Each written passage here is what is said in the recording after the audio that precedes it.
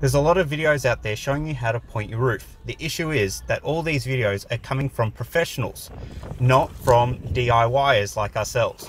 So learning how to point your roof from these professionals don't really work out. And I'm going to show you the tips that I did to get it to work right. I found the greatest work I did was from the greatest product I had. These products make a big difference in the finish and the quality. So if you're doing your whole roof and it's not working for you, go get a different product. There's a lot of great products from your home hardware store. A lot of them have flexible compounds in them, allowing for minimal cracking and long lasting. Much better than the standard mortar mix that you'd make up. I bought 3 different products and this one worked best of all. This one in black had kind of a shit finish, which wouldn't be so bad after I painted the roof, but after a few weeks noticed little hairline cracks appearing everywhere, so I'm going to repoint over it with this one.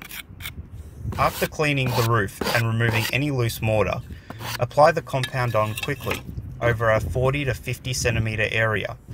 Then using a spray bottle with water, spray over the top of it, and using your clean pointing trail, go over it again for a clean finish. If you don't have a clean pointing trail, you'll end up with a rough finish. These great flexible roofing compounds have a workable time much less than plain mortar. That's why us DIYers need to use the sprayer mortar to have more workable time with it, to have that high-end finish.